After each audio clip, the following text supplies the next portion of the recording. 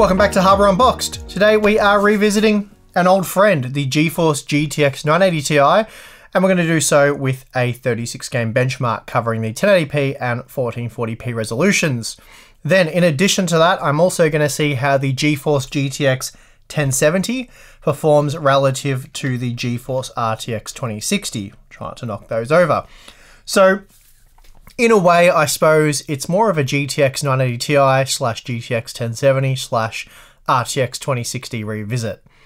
Just rolls right off the tongue, that one. Anyway, a little over a year ago now, I reviewed the RTX 2060 for the first time, and since I missed the official launch, because Nvidia lost our sample in the mail or whatever happened there.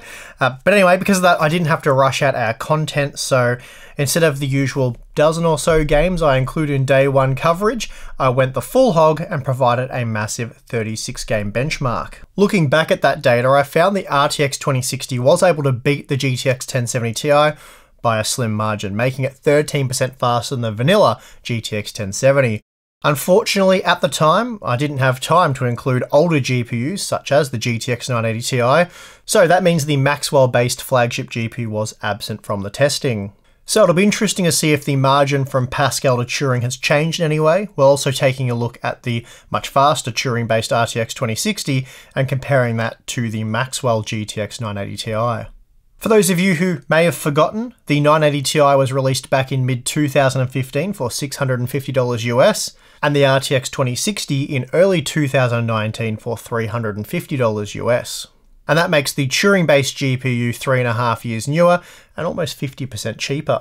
Still, the GTX 980 Ti was a beast of a GPU back in the day. It shared the same 601mm squared die with the Titan X, and although not all SM units were enabled, it still packed an impressive 2,816 CUDA cores, and with 6GB of GDDR5 memory on a 384-bit wide memory bus, it enjoyed a memory bandwidth of 336GB per second. Then a year later, the GTX 1070 arrived, and although it packed just 1,920 CUDA cores, a whopping 32% fewer than the GTX 980 Ti, thanks to around a 60% increase in clock speed, performance ended up very similar, and this was largely due to Nvidia moving from TSMC's 28nm process to what at the time was their latest 16nm process. Then the jump to the 12nm process with the RTX 2060, that was a less extreme jump, let's say, but here we did get an entirely new architecture. That said, the 2060 die is actually 42% larger than the GTX 1070 die, and although the core count has only increased by a little over 10%, the cores are now much wider and support technologies such as real-time ray tracing. Also, despite the massive increase in die size, Nvidia did sell the RTX 2060 for a little less than that of the GTX 1070, and really though, they had to, because as I said earlier, at launch it was just 13% faster. Still, Turing is a much more modern architecture when compared to Pascal, featuring better support for DirectX 12 and Vulkan, so again, it'll be interesting to see if the margin has grown, and if so, where? In other words, which games are favouring the Turing architecture. Anyway, let's get into the setup. Representing the GTX 980 Ti, we have the MSI gaming model. Back then, graphics card names were a little simpler, so it's just gaming. No Gaming Z or Gaming Z or anything like that, just gaming. Then we also have the MSI RTX 2060 Gaming Z and the GTX 1070 Gaming X. So 3 MSI gaming models, and no, MSI didn't sponsor this content. It just worked out that way that I had 3 MSI cards. So I think it's kind of good that we have 3 fairly similar cards in terms of design, cooler and all that sort of stuff. Then powering the GPU test rig is the Intel Core i9 9900K overclocked to 5GHz with 16GB of DDR4 3400 memory. As usual, rather than go over all 36 graphs here, which would take about an hour, we'll look at around a dozen closely, then jump into the performance breakdown graphs. For the discussion, I'll be focusing on the 1440p results. And finally, for all 36 graphs, please visit our Patreon page where you can find them for free. Doom Eternal is an interesting game to start with as it makes heavy use of async compute, and this is a technology neither the Maxwell nor Pascal architectures were able to utilize at the hardware level. At 1440p, the key advantage the GTX 1070 has over the 980 Ti is the 8GB VRAM buffer, that and what is very likely better driver optimization. The end result means the 980 Ti was almost 20% slower. However, it's the RTX 2060 and its more modern architecture that really excels in this title, reaching almost 100 FPS on average, and that meant the 980 Ti was 31% slower. It's also worth noting that the 2060 makes out even better at 1080p, as like the 980 Ti, it too is limited to a 6GB VRAM buffer.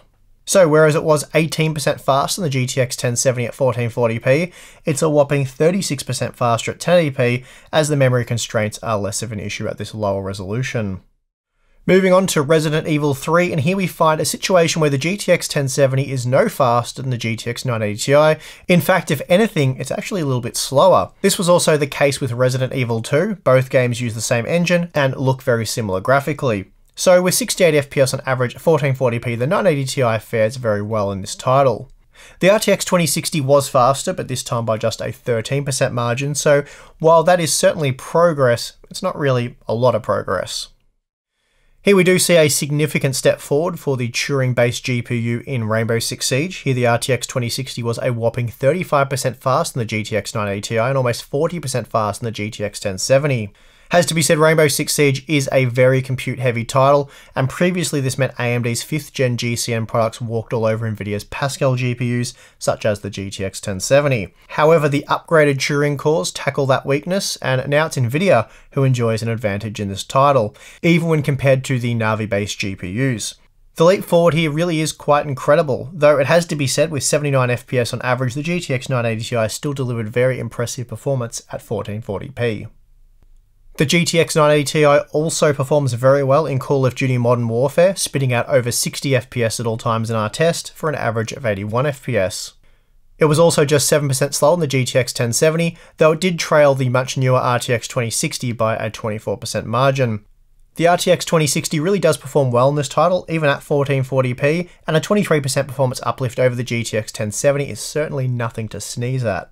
Having said that, the game does support ray tracing and is therefore no doubt heavily optimized for Turing, and we have previously witnessed Pascal GPUs such as the GTX 1060 performing quite poorly relative to its competitors, in that case the RX 580. So while I'm sure Turing's architectural improvements do help here, I'd also wager that driver optimizations are playing a key role as well. The GTX 980 Ti performed well in F1 2019 using the new DirectX 12 mode. Here it was 11% slower than the GTX 1070, but more importantly was able to provide smooth playable performance at 1440p with 76 FPS on average. The RTX 2060 was 32% faster than the GTX 980 Ti and 18% faster than the GTX 1070, so reasonable performance uplift in this latest F1 title. Fortnite now also supports DirectX 12, and using this API we see comparable performance between the GTX 980 Ti and GTX 1070 at 1440p using the maximum quality preset. So that means for competitive type quality settings either will work just fine.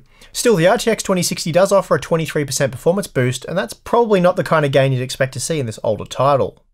Here we have another popular battle royale game in Apex Legends, and here the GTX 1070 and 980 Ti are again very evenly matched, both averaging just over 70 FPS.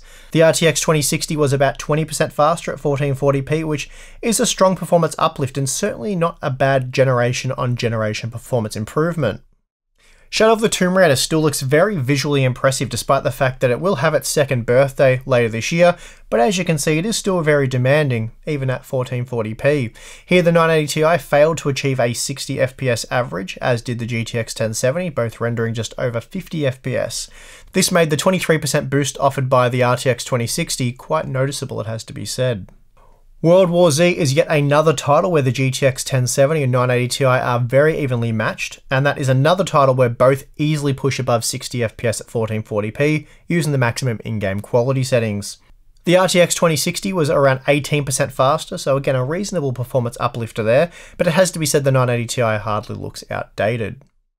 The Gears 5 results are quite interesting. The GTX 1070 is clearly faster than the 980 Ti at 1080p, offering a 12% performance uplift. However, at 1440p the results come together, and here the 1070 is just 6% faster, verging on sort of margin of error type differences. The RTX 2060 is also just 13% faster than the GTX 1070, though we see a similar margin between the two at both tested resolutions. Ghost Recon Breakpoint has recently been updated to support the Vulkan API, and this has led to big performance gains for modern GeForce GPUs, gains of up to 20%. It seems pretty clear that Nvidia hasn't optimized for the 980 Ti and probably the rest of the Maxwell generation, as the GTX 1070 was a whopping 18% faster at 1440p, a similar result to what we saw with another new title, Doom Eternal. Again, the RTX 2060 is just 13% faster than the GTX 1070, so a pretty unexciting generational leap there. Last up, we have World of Tanks, and as is often the case with these older titles, we see very little difference in performance between these three GPUs, particularly at 1440p.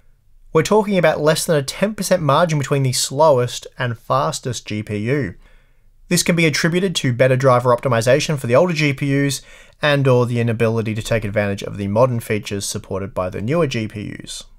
Okay, so for the most part, the GTX 980 Ti still looks to be handling itself rather well, though there are some titles such as Ghost Recon Breakpoint which appear to lack proper driver optimization, let's say, and therefore will require gamers to reduce graphic quality settings for smooth performance at 1440p.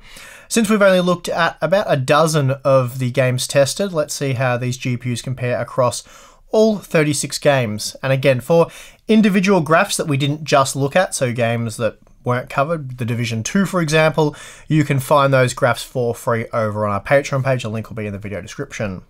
Right, so at 1080p, the GTX 980 Ti was on average 5% slower than the GTX 1070, and the only outlier here being The Division 2, where the 980 Ti was, for whatever reason, 26% slower. And I did go back and retest this game a few times. In its current state, it just doesn't play particularly well on the Maxwell-based GPU.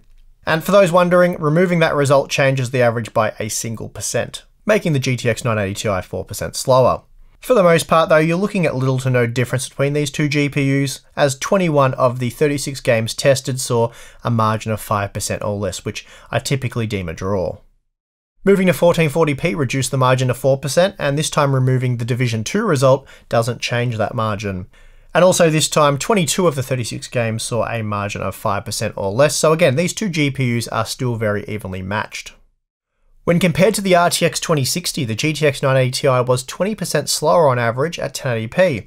Again, the Division 2, along with Doom Eternal, are weak titles for the Maxwell part, but as the average suggests, for the most part it was quite a bit slower. And as was the case when compared to the GTX 1070, we see the 980 Ti trails the RTX 2060 by a similar margin at 1440p.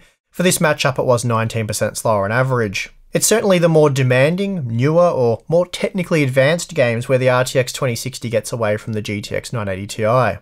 The margins are much smaller in titles such as World of Tanks, War Thunder, For Honor, and Resident Evil 3 for example, whereas they're quite considerable in titles such as Doom Eternal, The Division 2, Control, Dirt Rally 2, Strange Brigade, Wolfenstein New Colossus, Rainbow Six Siege, Red Dead Redemption 2, Ghost Recon Breakpoint, Assassin's Creed Odyssey, Call of Duty Modern Warfare, and, well, a few others. You get the point.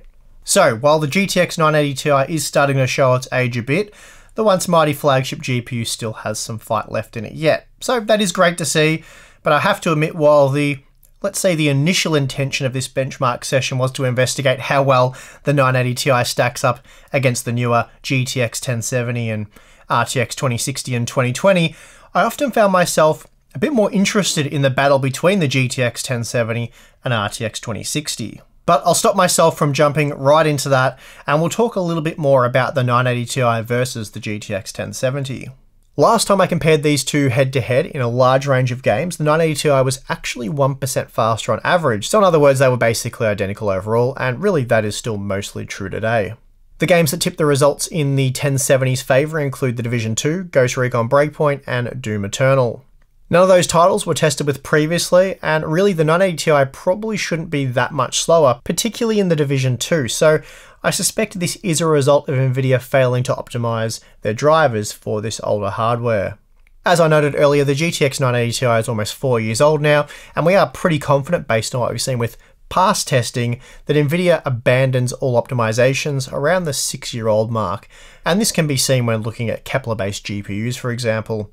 So I suspect we're getting to a point where the GeForce 900 series of GPUs will start to fall away in newer titles, much like what we've just seen in Doom Eternal for example. So when secondhand shopping, it would probably be wise to keep that in mind. Now let's shift gears to the RTX 2060. Upon release, we found, based on another 36 game benchmark, that it was on average 13% faster than the GTX 1070. Today the RTX 2060 was found to be 20% faster on average, so I guess the question is, which games are responsible for the overall improvement in performance? The biggest contributor is Control, a game that wasn't tested with previously. Again, this is an Nvidia sponsored title, and a great deal of time has been invested into making sure RTX series GPUs deliver maximum performance in this one, largely so ray tracing performance doesn't result in a complete slideshow. Interestingly, performance in Strange Brigade has also been dramatically improved since its release, and this does make use of async compute. Although not a popular title, it is often used for benchmarking, so it doesn't surprise me too much that Nvidia has made an effort to optimize performance for the Turing-based GPUs in this one. The RTX 2060 was also 39% faster in Rainbow Six Siege, and that's not too different to the 33% win it enjoyed using the older DirectX 11 version of the game. We also see that Nvidia has optimized Turing for Wolfenstein: The New Colossus. Originally the 2060 was 20% faster, now with the upgraded drivers and multiple game patches, it's 33% faster. And Red Dead Redemption 2 is another new game that I wasn't able to test with previously because it hadn't been released yet, and it does massively favour the RTX 2060. So between those new games that better utilize modern GPUs and Nvidia's focus on driver optimizations for Turing, the RTX 2060 has been able to further distance itself from the GTX 1070 and consequently the GTX 980 Ti. For those of you still rocking a GTX 980 Ti, I'd say overall it is holding up rather well, and you're probably quite satisfied with the experience, but I suspect it will start to fall away now, and upcoming generations should see it outpaced for around $200 US. The GTX 1070, it's still a solid buy for now, but with Nvidia focusing its attention on Turing and then future generations supporting ray tracing and DLSS, it will be interesting to see how well the Pascal generation of GPUs goes over the next few years, and no doubt we'll have plenty more benchmark content in the future that'll monitor the situation. And with that, I think we're done for this one. Don't forget you can grab all the graphs for free over on our Patreon page, so if you want to look at any of those closely, you can link in the video description, you can do that. Give the video a like if you appreciate all the testing that went into this one, and if you'd like to become more involved with the Unboxed channel, then consider joining us over on Patreon. You gain access to our exclusive Discord chat, monthly live streams, behind the scenes stuff, and a few other cool perks. But above all else, thank you for watching. I am your host Steve, and I'll see you again next time.